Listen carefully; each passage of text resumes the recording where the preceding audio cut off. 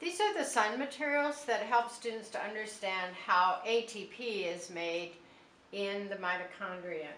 So the mitochondrion, we've heard often, is the powerhouse of the cell. And in fact, the mitochondrion acts very much like a tiny fuel cell.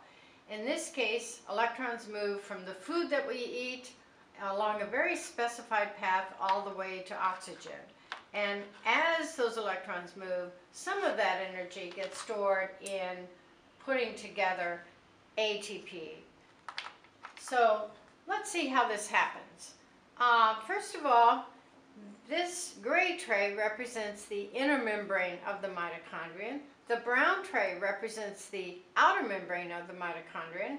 And one can imagine that this is like a balloon inside of another balloon, and we've sliced right through both of those balloons.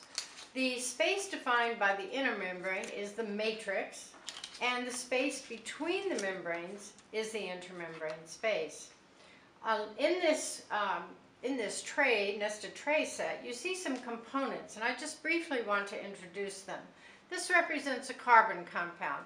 Now all we see here really are the carbons, and we see some electrons, the little gold magnets, and protons, the ball bearings, attached. We don't see the oxygens, we don't even see all of the hydrogens that make up this carbon compound.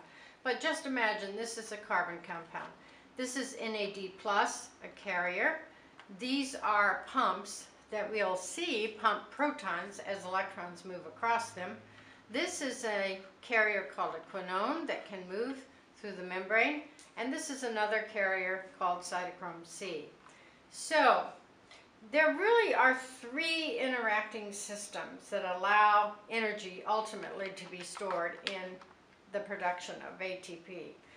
First system is the movement of electrons across this series of pumps to oxygen.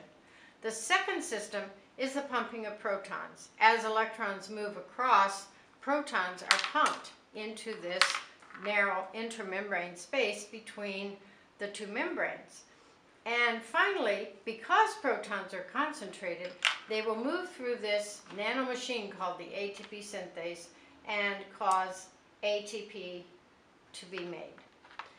So we can look in detail at this process. We'll do that in the next video.